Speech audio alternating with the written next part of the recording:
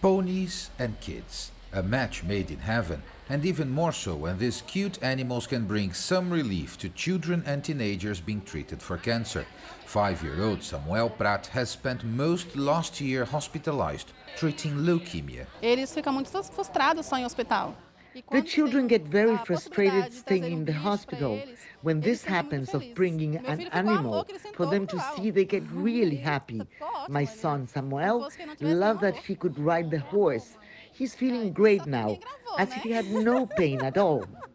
The ponies are brought once a month to the University of Sao Paulos Institute for the Treatment of Childhood Cancer, Itaci, for a pony therapy session with the kids hospitalized here. The patients are encouraged to pet, feed, comb and ride ponies. The partnership began with one patient's wish to learn more about horses. One of his doctors had friends at Sao Paulos Equestrian Society, and a few connections later, the first patient's encounter inspired the creation of this program, benefiting many more children and teenagers. Oncologist Patricia Consorti was that doctor, and 10-year-old Brian Amaro the patient. He was hospitalized for 10 months to treat a prostate cancer, which he's still fighting, but now mostly from home. The patient, when they stay a lot of time in hospitals, they don't want to do the proposed therapy anymore, like physiotherapy, nutrition.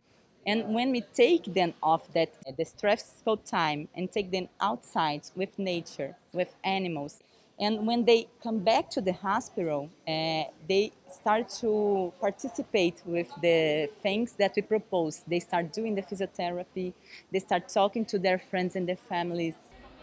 14-year-old Graziele Cristini has osteosarcoma, a type of bone cancer. She's been hospitalized here for treatment since April this year.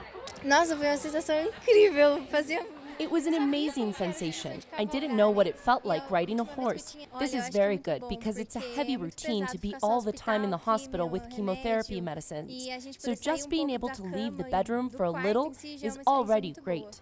Modern medicine can have tools to treat and hopefully cure these children and teenagers, but helping them reconnect to life can perhaps make the tough struggle against disease a little more bearable. Paulo Cabral, CGTN, São Paulo.